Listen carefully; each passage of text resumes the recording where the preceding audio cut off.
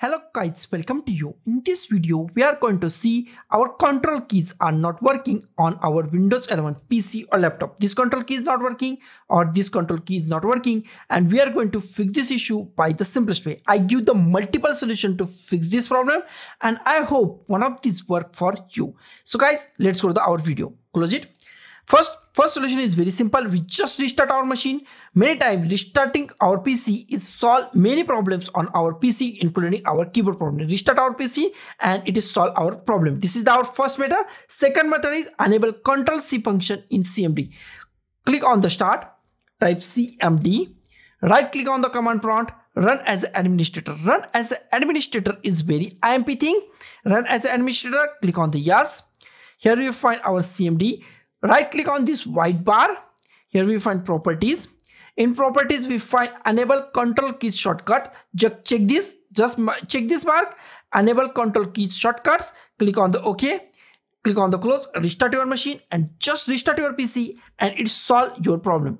Our third solution is very simple. Update our keyboard drivers. That is very simple. Right click on the start. Click on the device manager.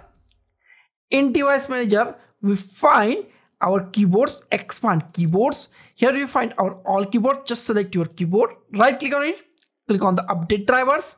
Here we find search automatically for drivers. Click at here, it search your drivers on internet. If it's fine, latest driver, then just install it. If it's not fine, then just go to the back, click on the browse my computer for drivers. Next solution, okay, click at here.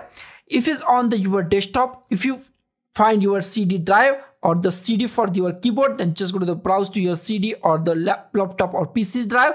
Okay, if it's not on your PC, then just click on let me pick up for latest available driver on my computer. Click at here, select your keyboard, click on the next. It is update your drivers.